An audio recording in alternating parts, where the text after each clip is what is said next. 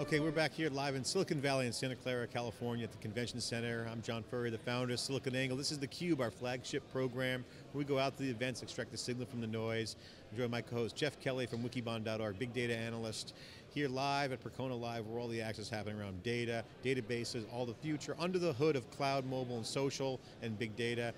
We're here with Gary Orenstein, CUBE alumni. Did very well in our CUBE Madness bracket for a while there, but Gary, welcome back to theCUBE. Thank you very much, thanks for having me. So are you President, EVP, what's your title now? You seem Chief to Marketing Officer of Fusion-ioMemory. Okay, so that's the focus. Yeah. Yes.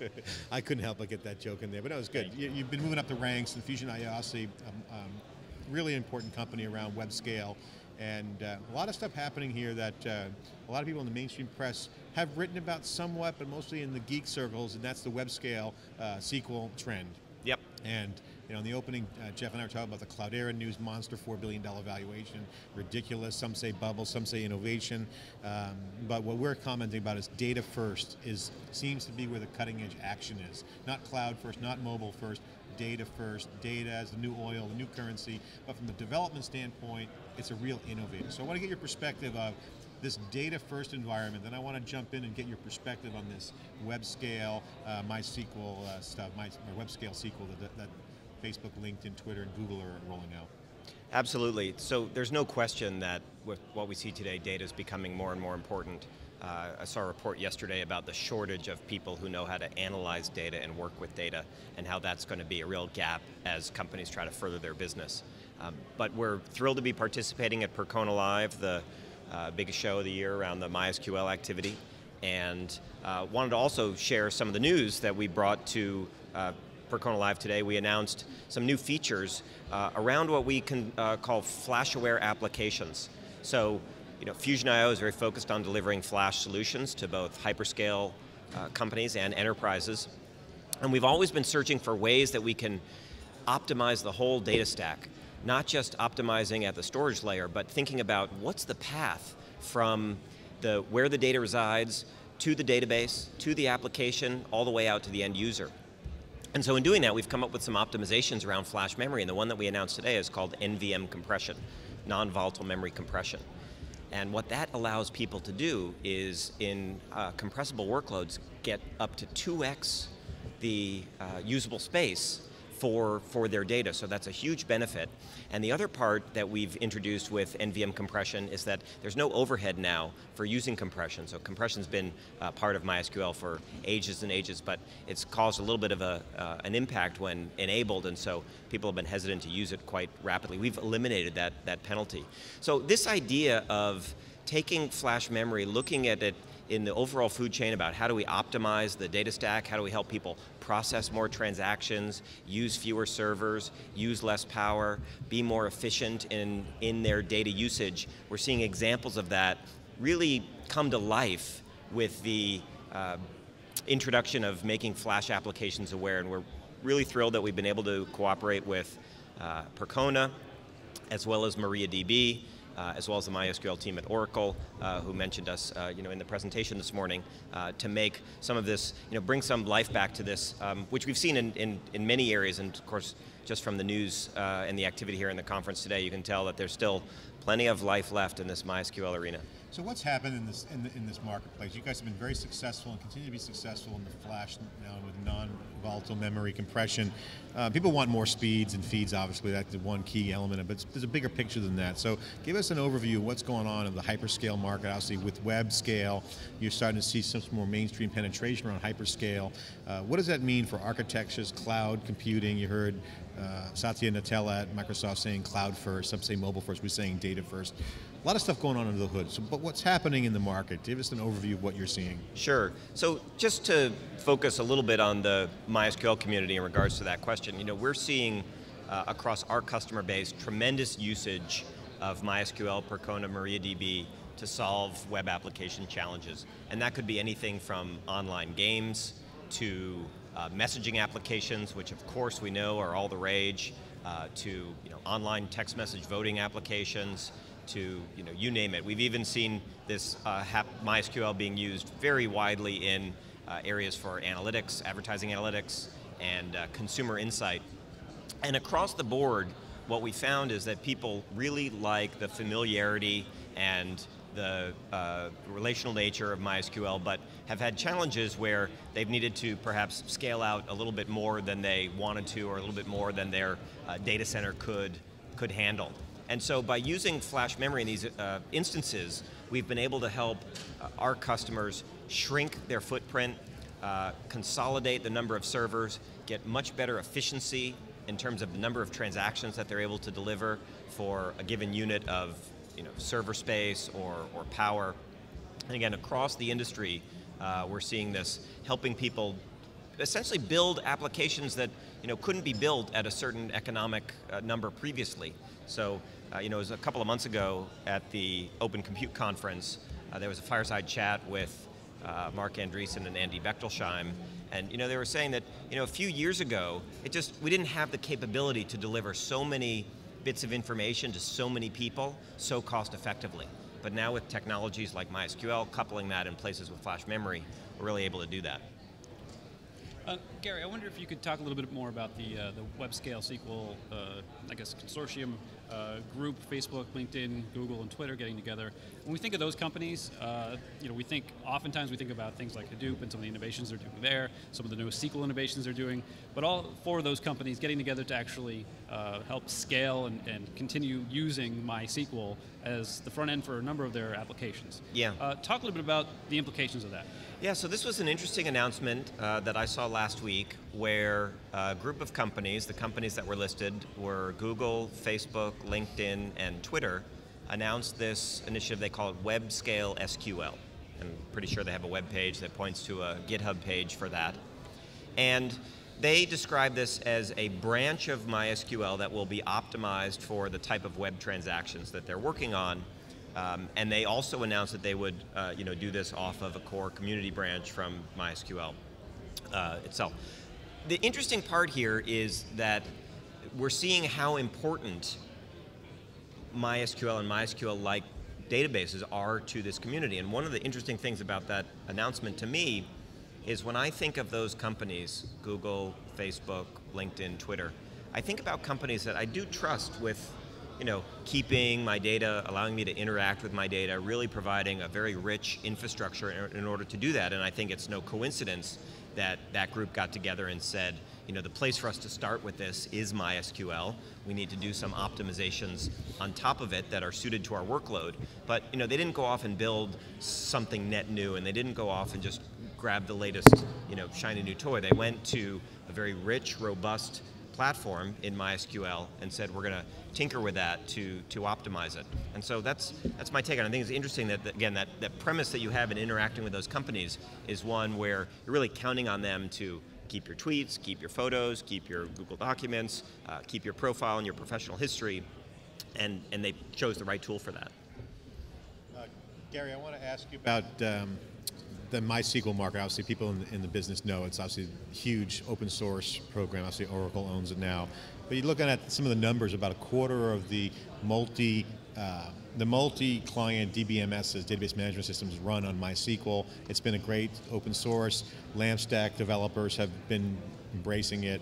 And you saw companies like Facebook build their own memcaches, and memcache was then open sourced, and you got Amazon with Elasticache, all this stuff around under the hood kind of things that are required for scale becomes huge. So now with the web scale SQL model, you can now bring a path for hundreds of thousands of developers to go massive scale, right? So I get that, right? So I got to ask you, is it unique that these companies are using data at the heart of their value proposition? And is it a corner case? I mean, we all know Facebook uses the data, Google uses the data, and they have privacy issues, and they're hardcore about that. But for the average enterprise, right? Mongo's had huge success, but their ding on Mongo is scale, right? So like there's a glass ceiling, if you will, of performance. What is the nuance between massive scale and what MySQL can do up to now, and how much will enterprises really start using the data? Or is they just scratching the surface right now? Yeah, there's many ways to tackle these problems. One of the things about MySQL that is proven is there's very successful models for sharding or partitioning the database to grow it.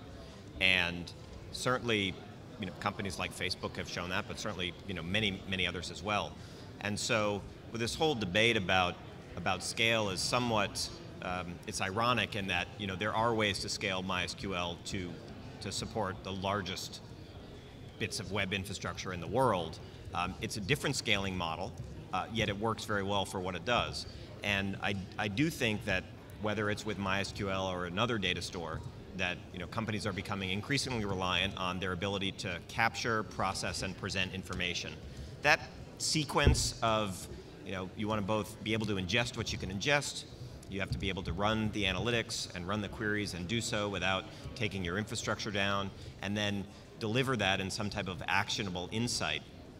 Those are the things that I find we see with our customers who are struggling to do this. Obviously, adding flash to the equation so you can have flash-infused data to speed up those workflows, particularly to handle that kind of multiple workflow type of processing. I know both capture the data, process the data, and present the data. That's becoming a critical skill. And whether you're in the web scale, hyperscale world, or whether you're in the enterprise world, I think it's pretty widely seen that companies of the future are going to master that skill as one of their core operations, day-to-day operations. Gary, let's talk a little bit about this show in particular. We were talking before we went on a little bit about the mix of people here at the show. You've got some vendors, of course, but you've got a lot of participants in the, or I should say practitioners in the community as well who are here, such as Facebook. What does that say about this show and about this community and the state of the community around MySQL right now? Sure. Well, I'll say I'm fairly recent to this community, been involved the last few years, but I have to say it's great to see a venue such as PerconaLive with a mix of both industry participants but also customers. We see Facebook here, we see Dropbox here, we see Yelp here. I'm sure there's several others that I didn't get a chance to visit yet. And what a wonderful opportunity to have this level of engagement between both the development side of the house and vendors that are providing different solutions to help solve these customer challenges, but actually seeing the customers here presenting on their own. I think it's unique to the trade show industry and technology, and something that I think showcases the strength of what MySQL built and what companies like Percona, like Oracle, like MariaDB are carrying on. Gary, talk about the non-volatile memory compression, because there's been a lot of discussion in the geek circles now hitting mainstream around what Flash has done for the programming models. Obviously, the Linux kernel was written in the day when you had a lot of storage of non-volatile memory. Now you have a lot of it, and disk seems to be the bottleneck now. So what does this compression mean for current customers, current environments? What is the thrust of that initiative? Yeah, so let's take a little bit of a step back and then we'll address that specifically, which is when you look at that data stack or that transaction stack of how do I go from the piece of data that relies on some kind of storage media out to the end user. In between there you've got some kind of storage infrastructure, you've got a server infrastructure, you've got operating system, database application, and then end user on their newfangled mobile device. Ever since Fusion-io began, we took a different tack. We said, as this new memory was coming out, this new medium of flash memory, how can we use this to the best advantage? And how can we be different from the architectures that may be tying us to the past? One thing that we did is we said, let's not use storage protocols on this new memory. Let's expose it natively to the CPU and the operating system so that it can operate quickly, as opposed to operating using protocols that were designed for rotating, spinning media. That philosophy, that design approach of thinking about a new memory in terms of its potential for the future, as opposed to just thinking about it as how it would fit with the past, we wanted to do both. Since then, over the course of the last couple of years, we've been able to look hard at the applications and the databases that rely on storage, previously relying a lot on disk drives and DRAM. Now flash memory bringing this great new memory tier that is a little bit in between. Flash memory is persistent, which is similar to disk drives, but it's also really, really fast, which is a lot more similar to DRAM. And as we've gone in to explore, what we found is that in addition to just allowing the flash memory to act as a fast data store, or act like a fast piece of block storage, or act like a fast bit of disk, there's much more opportunity on top of that with just minor interaction with the database or the application. So in the case of compression, we looked at MySQL compression, and in our interviews with the community, we found that it wasn't used very widely. And you'd say, well, gee, if I can compress my data and get more usable space, that's a no-brainer. Why wouldn't I do that? Well, it turns out that there was some overhead that you had to pay a slight performance penalty in order to use the compression. And so a lot of people just didn't go there. What we've been able to do by exposing some of the APIs and primitives from flash memory to MySQL and some minor tweaks to MySQL, which we've worked with the community, we've worked with Percona, MariaDB, the MySQL team at Oracle, is we've been able to essentially eliminate that overhead impact. So you can now utilize the compression that has been built into MySQL in a way that doesn't provide you any performance impact. It's essentially now giving you everything that you wanted before, plus a big gain on your usable capacity. So what is it? That's just going to drive costs down.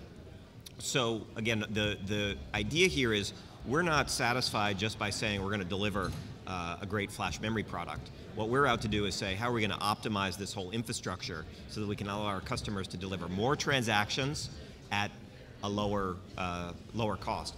And I'll take a slight transgression here, because one of the challenges people ask, okay, well, what's taking so long, and how come this stuff isn't moving faster, and what's going on?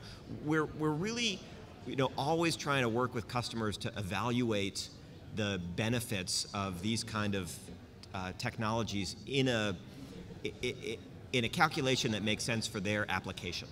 So to be specific there, since flash memory is a storage product, a lot of people say, oh, I'll evaluate that in terms of dollars per gigabyte.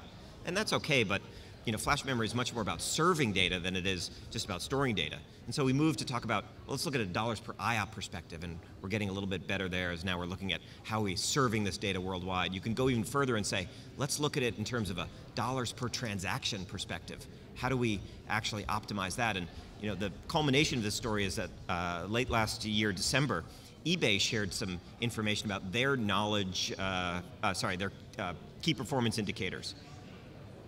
eBay is measuring URLs served per kilowatt. What an interesting idea that they've understood that as a company, they're serving web pages, essentially for the auction. We know how much we all refresh when we're doing an eBay auction. They're serving web pages is the most important thing they do, and their most the biggest cost component to that equation is electricity, so they're optimizing for URLs per kilowatt. So we spend a lot of time working with customers to explain these different capabilities, whether it's NVM compression. We've also done things with atomic writes, we can talk about that later, to basically get customers to a better value equation for serving their users. So you're basically bringing out new KPIs for companies. So eBay is a great example. It's kind of non-linear thinking when you say, hey, energy is a big part of the equation of cost of ownership. Obviously, data center, we all know what's going on in the data center relative to energy and footprint. Yep. AKA you got cloud on the horizon and on-premise, which, by the way, I went on again for the 9th zillionth time. On-premise isn't going anywhere in the future. It's going to change, but the idea that on-premise is dead is crazy.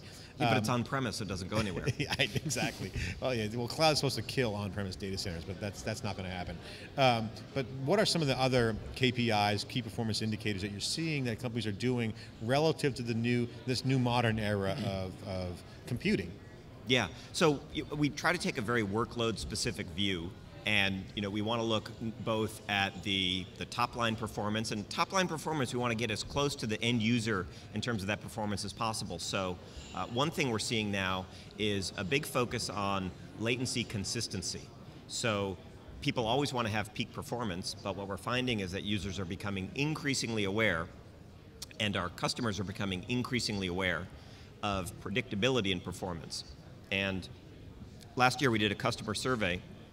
It was the first time that consistency of performance actually eked out a little bit ahead of peak performance. And this is an area where Fusion-io has focused a lot in the past. We believe that flash memory, and in particular Fusion-io flash memory, can provide that kind of predictability that our customers and our customers' customers seek from the experiences that they have with their applications. There is no one performance indicator that fits for all companies, but I share the eBay story, and their key performance indicator dashboard is online, that companies need to seek out what works for them. And simply looking at the lower levels of the infrastructure, whether it's dollars per gigabyte or dollars per IOP, is rarely enough to get and capture the value. You have to look both at the top line performance, the dollar cost, the space costs, the power costs, which are all big contributors here, and come up with the right equation that works for that particular workload. Well, that's an interesting point, because I think it also relates to what we were talking about earlier with the whole NoSQL versus SQL debate. And it's all about mapping. It sounds like to me what you're saying, it's all about mapping the business requirement to the technology. In some cases, flash is going to be appropriate relative to the business requirement. Sometimes other types of storage might be. Absolutely. And same thing when it comes to NoSQL versus SQL. There's no one size fits all when it comes to this kind of technology. Yeah, I mean, people love having these debates because it generates a lot of headlines and a lot of emotion. But I think that even here we're seeing quite a variety of different types of solutions, many that relate to the core MySQL, but not certainly limited to that. And I think it would be foolish to think that we're going to solve all of the world's data challenges with a single type of data store. So even little variations like we talked about, whether it's enhancing with flash for NVM compression, whether it's enhancing for a web scale workload with web scale SQL, whether it's choosing some net new data store because that's right. That's the wave of the future. It's just like the online tools that we have today. There's no one tool that's going to solve all of our workflow needs, and given the accessibility that people have to these new types of data stores, given the open source nature of a lot of this work, we're going to live in a heterogeneous world for as far as I can see. Gary, let's talk about the customer environment. So obviously, with web scale SQL and the things you mentioned around some of the things that eBay's doing and others, some innovation. Not everyone can be that scale, right? Facebook and Google are great examples. I mean, people say, "Oh, I want to be the Facebook. I want my enterprise IT to be like Facebook." Good luck with that, right? Right. I mean, Facebook got there from a different route. They didn't have a lot of dough. They self-funded. They built their own gear on open source. They had a lot of manpower. That is not the IT environment of the past decade or so. Now you're seeing IT start to bulk up a little bit, doing some transformation activity. That's well documented on SiliconANGLE, Wikibon. But not everyone can ever get to be like Facebook and Google and LinkedIn and Twitter. So what do you guys see there? I mean, can you explain that to the folks out there? Share your perspective of how do companies become like Facebook and Google and Twitter without actually having to have all that muscle? Sure. So the good news is that while the scale of those problems might be different between one of these web giants and a smaller company, the nature of the problems is not that different. And jumping back, a couple of months ago, we were at the Open Compute Conference, and we spent a lot of time working with partners there like Synex and Hive Solutions, as well as Quanta, because some people found Open Compute was just a little hard to digest, a little hard to understand. So we worked hard with those partners to have Open Compute solutions that use flash memory that they can buy in an easy button. You want to buy a rack of servers because that's all you need. You could call Hive Solutions and just do that, and they'll deliver it to your doorstep. You could load it up with MySQL and you'll be off to the races. We see a lot of customers who are operating at smaller scale. Maybe they have a dozen servers, maybe they have half a dozen servers. They're still able to get huge benefits in consolidating when it comes to the deployment of flash memory. So it is not uncommon for us to see customers who may have had 10 servers based on a disk infrastructure previously doing MySQL transactions, move to a flash infrastructure and cut that down to 2, or 6 servers and cut that down to 2. Or we've seen extreme cases where people had been scaling out just because they needed the extra CPU and DRAM capacity, as much as 16 servers for an online voting application where they were able to scale down to 1 server. So the same principles are there, which is how do I find the optimum balance between the disk storage I need, the DRAM that I need, the flash memory that I need to create smaller infrastructure that can serve more transactions. And again, the good news is these principles that we hear from these web giants can be applied at smaller scale. And wonderful that we live in today's world where so much stuff is available online, and most of the customers that are here today, and Facebook has an engineering blog, and pretty sure Yelp keeps an engineering blog, and I'm sure Dropbox does too, and others. So the accessibility that a smaller company that might not have an internal development team, but still has access to understand how these technologies are being deployed, I just think that's a win for both sides. Well, I just got an invitation, a reminder to go to the Facebook Developer Conference, F8 Conference, April 30th, and the theme, Zuckerberg's going to get out there, big to do, but basically their theme is build, grow, monetize, hacker way, which is kind of their rhetoric, but that's ultimately the state of the market right now. So I want to get you the final word and share with the folks, how are people really doing this? How are they building? How are they growing their infrastructure? Ultimately, they want to get to an environment, end state, where you've got IT on-premise in the cloud, rolling out applications in cloud under the hood with really, really integrated operating systems like feel. So how do people get there? Yeah, so I think the first thing is to recognize that there's no better time than the present, and we've seen the model proved about, certainly coming from the Fusion-io perspective, where Flash can help people in terms of maintaining better consistency with their applications, better performance, but also shrinking the data center. If there's one area where I believe you get a common sense of purpose in technology, is everybody wants a smaller data center. This is a challenge. This challenge is not going to go away. The size and scale of these problems are not going to shrink. They're going to increase. And so anything we can do to help customers be more efficient, both in top line performance and consistency, but also the bottom line and the dollar savings, and shrinking that footprint and allowing them to scale more, but in smaller amount of infrastructure. That's happening every single day, and there's dozens of case studies on the Fusion-io website that can be viewed. You can actually now sort our case studies by application. So find the performance indicators that are relevant to your business. I think the eBay example of identifying for them what really mattered was URLs served per kilowatt or web pages served per kilowatt, and they're now optimizing for that. They're saving money because they found the right performance indicator for them. I think that every company has an opportunity to rethink the way that they're serving data, processing data, presenting data internally, and there's lots of opportunities to increase the efficiency there, both with Flash solutions, but also a number of other solutions that are here at the show. We're here with Gary Orenstein, CMO of Fusion-io. Congratulations on your announcement with MariaDB and Percona on the new flash-aware non-volatile memory, obviously 4x improvements. That's part of the industry cadence, keep on reducing costs and increasing performance. Exactly. And obviously your work with SkySQL, which we'll be talking with a friend in a second, Roger, CUBE alumni, shortly. Congratulations, and we hope to see more accelerated action under the hood. The engine of innovations about data first, and we're here, theCUBE. We're live at Percona, live in Santa Clara, California, Silicon Valley. We'll be right back after this short break.